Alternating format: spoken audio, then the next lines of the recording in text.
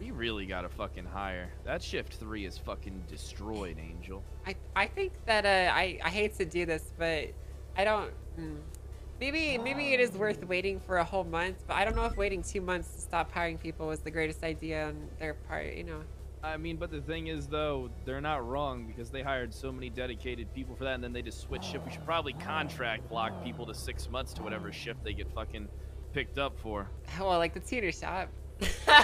Yeah, we should probably we should probably, you know what? We'll call the tuner shop and we'll get some contracts. We'll get them to draw up some contracts. We can fucking lock people to their shifts respectively before they can fucking transfer out of them. That idea is so wild that it just might work, actually. Yeah, but people wouldn't like it. That's what everybody likes to do. They say they want to go join shift 3 and then The right immediately to they first transfer out of transfer, that dude. shit.